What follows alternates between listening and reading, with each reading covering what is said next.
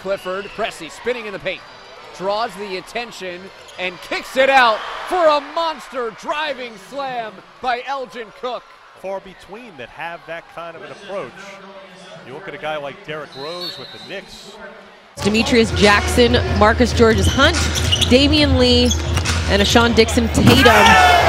And on cue is Damian Lee for the dunk. Those are your starters for the visiting Maine Red Claw.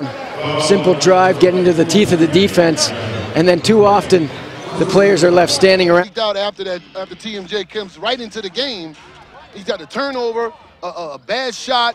Not a good play right now coming off the bench. Oh! He has to come in with a better vibe right now. Wow. Time out on the floor. Coverage of the NBA Development League.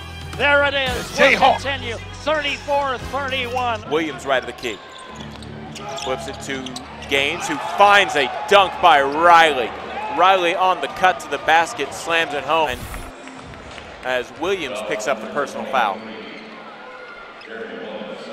And Williams Jefferson, who faces up on Toby, drives baseline. He's quickly double teamed. He's got to slam it home anyway.